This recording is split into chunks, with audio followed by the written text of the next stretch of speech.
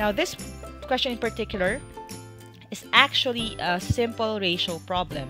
But still, a lot of you guys got this wrong. And medyo troubling for me. Pero na-realize ko rin siguro that's because most of you are new to the channel and new to the team. So bago kayo sa Team Lyqa, hindi nyo pa alam itong mga techniques na tinuro ko na long before. And that's why I'm going to revisit it with you guys. Okay? As this is a simple proportion problem. Masabi, 4 workers can finish 18 chairs in a day. How many chairs can 6 workers finish in a day?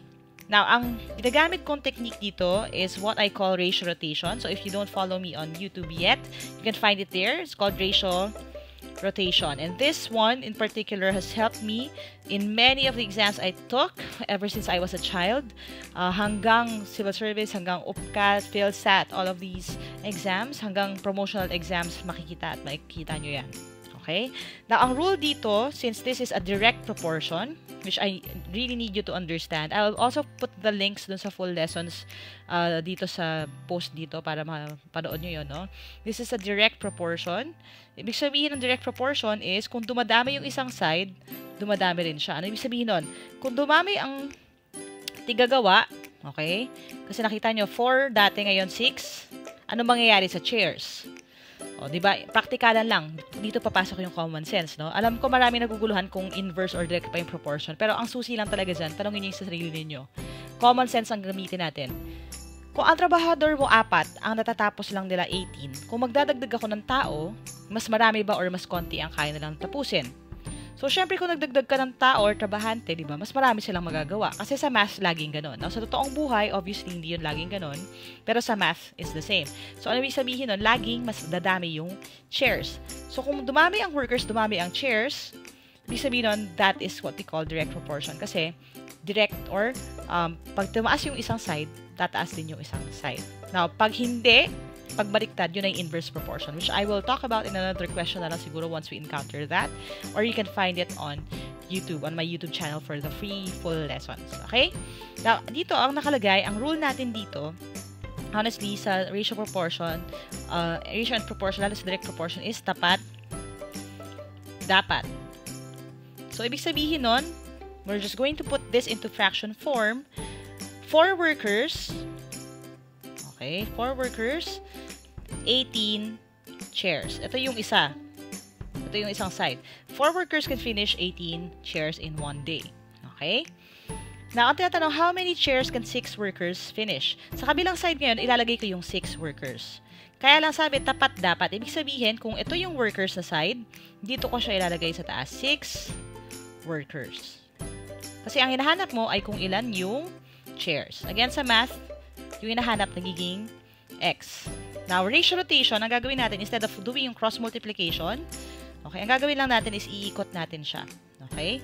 Now, this part right here, ito yung nane-neglect ng maraming tao. And I think itong dahilan kung bakit marami sa iyo nagkamali ng sagot. Most of you answered 24, which is actually the wrong answer. Now, ang advice ko sa inyo is this. Pag nakakita kayo ng fraction na ganito, at mahirap siya i-divide, para hindi kayo mag-deal with decimals, smallest terms nyo siya. So, if you notice, ang 4, pwede mo siya i-divide sa 2. Ang 18, pwede mo na siya i-divide sa 2. So, ibig sabihin, yung 4 divided by 2 is 2. Pwede mo siyang gawing 2. Pwede mo siyang gawing 9. So, ang smallest terms ng 4 over 18 is 2 over 9. So, ito na lang ang iisipin ko, hindi na yung 4 over 18. Okay? And this time, hindi ko man to kayang i-divide, pwede akong dumaan dito. 6. Okay, iikot ko lang siya. Ratio rotation. 6 divided by 2 is 3 times 9. The answer is 27 chairs. And now, you're done. Okay? So again, instead of looking for yung base or rate or whatever or using cross multiplication, hopefully yung ratio rotation technique can help you. Again, anong takeaways natin dito? First of all, you have to determine using your common sense if it's a direct proportion or inverse proportion.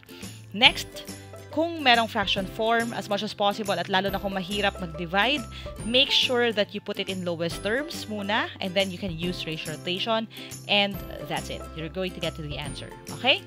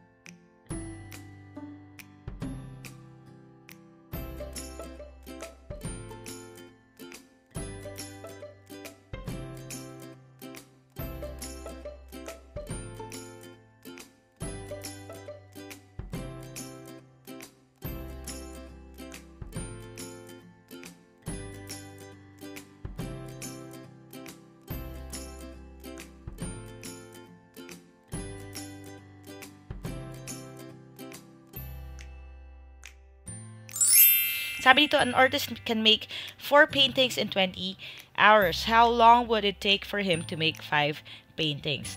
Now, a common misconception is kapag ratio problem, ang idea ng iba, if it involves time, which in this case it does kasi 20 hours, sabi nila pag if it involves time daw, inverse proportion. Well, that's not necessarily true. Ano ibig sabihin ko? In order for you to know if inverse or direct proportion, you have to imagine it. So, dito sabi yung artist daw, from 4 paintings, kailangan niya gawing 5 paintings. Okay? So, mag-i-increase yung dami ng paintings. Now, doon sa kabilang side naman, we have the number of hours. So, 20 hours yung 4 paintings na ginagawa niya. Now, again, you have to imagine common sense. Kung ako ba magdadagdag ako ng painting na gagawin, will it take the artist longer or shorter na amount of time? Na kung syempre kung magdadagdag ako ng trabaho at isa pa rin naman yung gagawa, ang ibig sabihin nun, yung oras ng trabaho dapat madagdagan din. So, ibig sabihin, this one right here is yung side ng hours, tataas din siya. At kapag pareho silang tataas, which I explained in the full video lesson, this will be a direct proportion. At kung direct proportion siya, all we have to do, instead of finding yung rate pa, magpi-PKR pa tayo or anything like that, like a formula, ang suggestion ko would be ratio rotation na lang. So, 4 paintings in 20 hours. So, kung 5 paintings, ilang hours ngayon? This will be your X. Okay? Yan yung nawawala. And all we have to do is iikot lang natin siya. Dahil itong pinakamadaling side na iikutan, doon natin gagawin. So, 20 divided by 4 is 5 times 5. That will be 25 hours. Okay? Na merong nagtanong sa comment dun sa huli kong ratio problem. Ang sabi niya, paano daw malalaman kung saang side magsisimula? Kung dito ba o dito? Now, ang recommendation ko is, if you're used to multiplying or dividing numbers, malalaman mo agad kung saang side mas madali mag-divide. Pero either way can work. Anong ibig sabihin nun?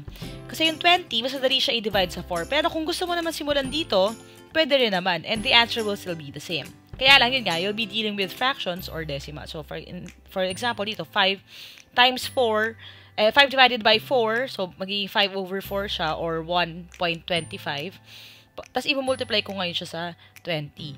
Now, of course, pag nag-multiply ako ng fractions, pwede ko i-cancel yan eh.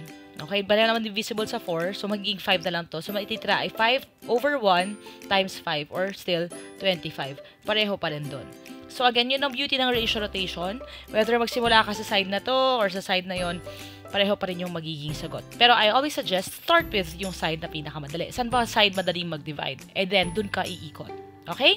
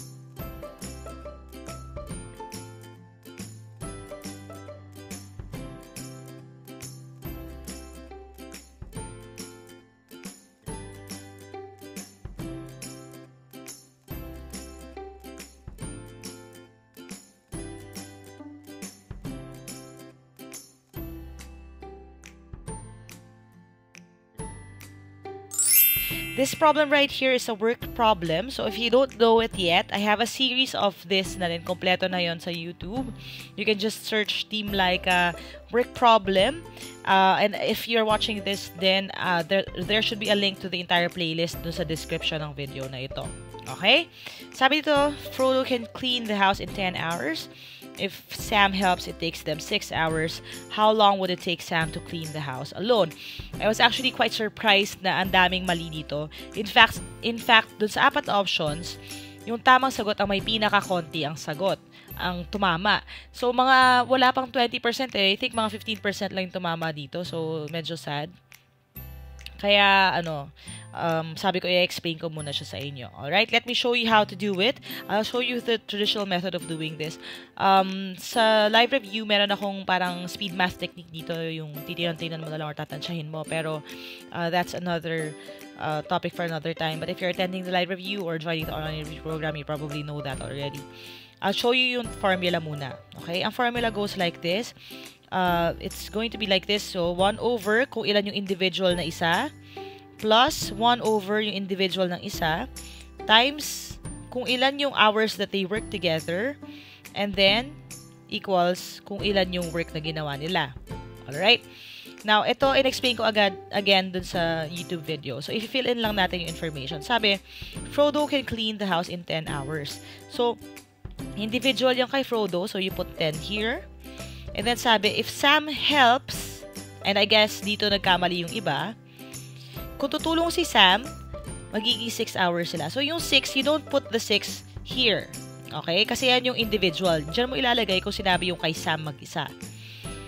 Ang sinabi, yung 6 ay pag magkasama sila. So, you put 6 here. Isa lang naman yung inuhugasan or nililinis na bahay. So, 1 pa rin yan. Ito actually yung X. And dito nagka-problema. Kasi a bunch of you answered a number that is smaller than 6.